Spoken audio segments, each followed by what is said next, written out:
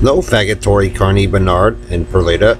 When you were coming down with your evolved little NATO 4 there, Bernard, and you know, they evolved you coming from that direction up there in the northeast, and then also down underneath for free, and you all trash it and turn it into a pile of shit. What do you think that said to the Jews and the Israelis? Who do you think did that for you, Bernard? There we go. Who do you think were the ones that did that for you? Why do you think I picked them, Bernard? Why do you think people died for it? Understand, Bernard? They have answered many questions about you and Harry and Ellery and the Robofag at night. That's why I choose the Israelis. That's why I choose Spain. But number one, I choose the Jews for a good reason, Bernard. It's probably one of the best military advantages in the world. I don't seek to rule their lives or their throne.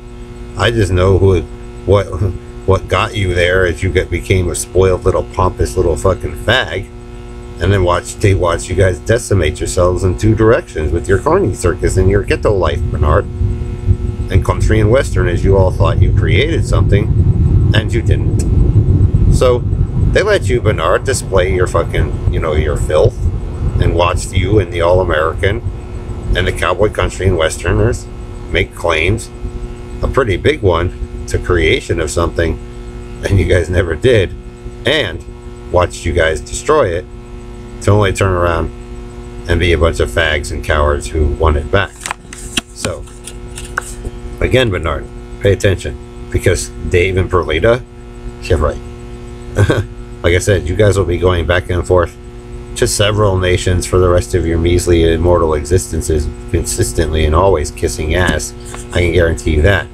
And, Bernard, I can also guarantee, if the group of you ever show your face in front of one man ever, I can guarantee you, like I said, they will be putting a slug up inside of those nasty little brains of yours and putting it to an end pretty much permanently for the group of you forever.